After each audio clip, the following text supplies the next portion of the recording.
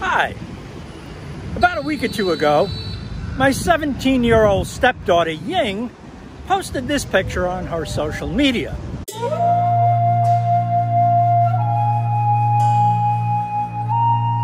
I thought, what a haunting picture. Looks rather ghostly. That inspired me to tell a ghost story. One of the more popular tourist destinations here in Bangkok is the skywalk at the King Power Mahanakhon Building, which is that building off in the distance. It's designed to look pixelated.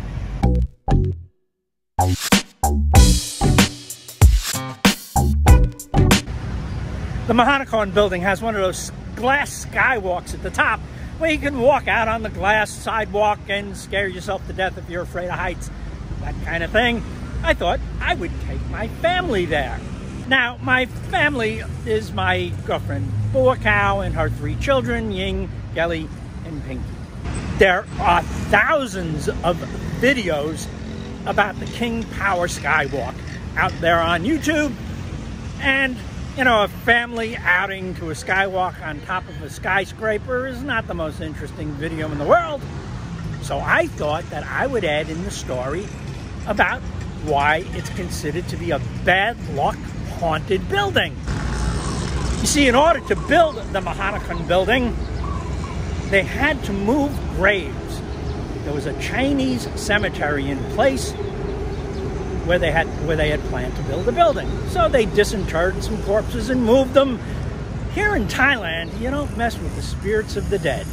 That caused great negative folklore around the whole Mahanakhon project, and it was known as the Bad Luck Building. Here's the bad luck synopsis. Pace Management was the company that designed and built the Mahanakhon Building. They spent lavishly and went bankrupt. The company that took the building over, that acquired the property from Pace Management, was King Power.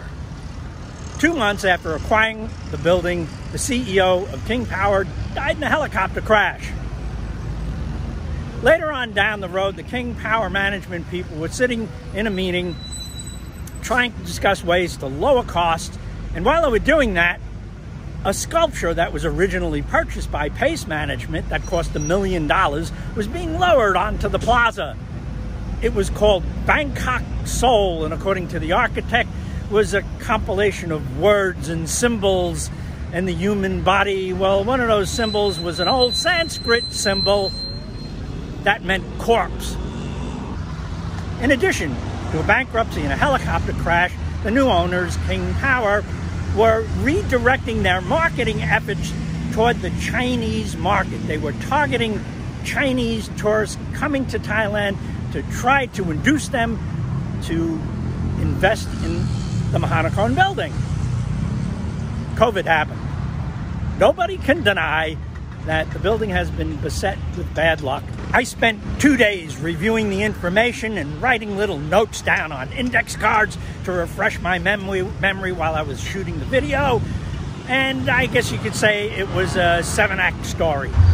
I arranged to hire a tricked-out van that I had discovered in one of my last video shoots, and we were all set to go. About 2 hours prior to leaving, Ying got sick. She wasn't feeling well. We had to cancel the trip. I'm really disappointed that I didn't get to tell my whole 7-act story. Even the kids were disappointed. They were running with it. Here's Pinky, who dressed up in this really cute, dark Chinese dress to go along with the theme. I wanted to use that picture. I think she's adorable. So that's it. That's a synopsis of the 7-part story, nicely encoded on little index cards that you're not going to see the video of, because today I'm headed off to Chiang Mai in northern Thailand, and I'm going by train. This is the Ho Lampong Terminal Station, Bangkok Terminal Station, and it's nearing its demise as well. On December 24th, it will be closed for good. So I'm taking one of the last trains out on the northern route the overnight express to Chiang Mai city up north. The Transportation Authority of Bangkok, of Thailand, has built a new terminal station, the Bang Sue station, that will receive trains coming into the city. But there's a move afoot, or at least there's gossip about amongst locals and on social media, to try to save this old station, turn it into a museum. Frankly, I don't think it's all that special. It's just like a big old hangar. It's surrounded by small retail stores. One of them is a Thai foot massage place that I might go partake of before I leave. I'm very early, I got plenty of time to kill. It does have a nice floor. Don't let me knock it too much. And the last time I was here, there was no air conditioning. Now it is air conditioned now, so apparently it was just broken the last time I was here. The point being, it's an old place, and I don't see it as being all that special. I'm from New York City, where Grand Central Station is indeed grand. And I'm only picking Grand Central because it's my hometown and I have some video footage of it available to use here. There are some really grand stations around the United States and around the world. I would not put this in that category. It's just a big old hangar that has an okay floor. The station does have some impressive artwork, portraits of old Thai and Siamese kings. The one in the center here would be Rama V. Rama V had this railway system built, so that's why I guess he gets a great big portrait. While this is not the original station is a little bit further north. That was demolished when this one was built. Rama V saw the value of a railroad that consolidated his power throughout the realm of Siam. Thailand was known as Siam at the time. And it was kind of a feudal state, according to Wikipedia, and the railroad helped this particular king consolidate his power. The other portraits here, this is Rama IX. Rama IX was the king when I moved here, and he's a much beloved individual. He's still mourned today. He passed away about 4 years ago, and at the time he was the longest living monarch in the world. I think that title now goes to Queen Elizabeth of England. And this guy over here is the current king, Rama X. What can we say about Rama X? He's the kind of guy I think I'd like to go out on a weekend and party with. This is the second-class sleeper car, which is very nice. And we just began pulling out of the Hua Lamphong station for an on-time departure. In 13 hours, we will arrive in Chiang Mai. A little bit later, an attendant will come and convert the seat into a bed. There's one up here as well. If I was traveling with a companion, they would do that also.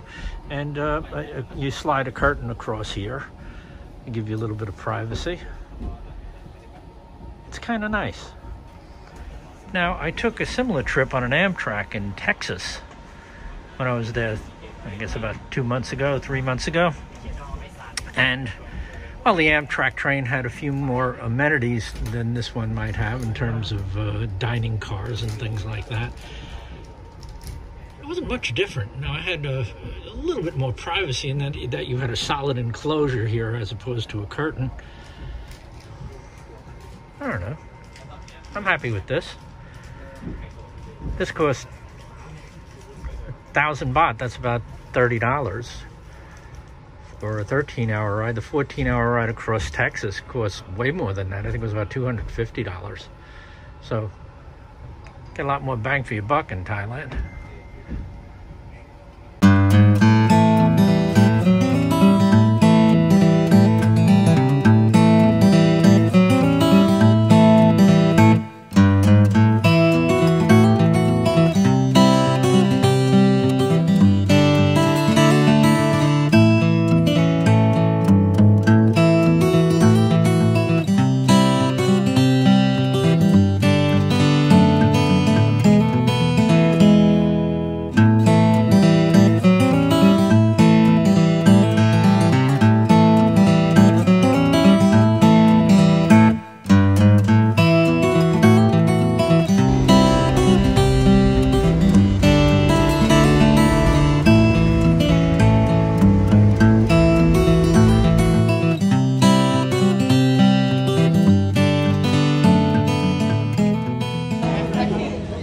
How's that for a group of ne'er-do-wells?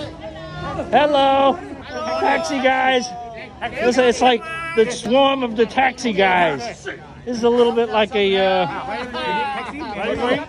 have a car.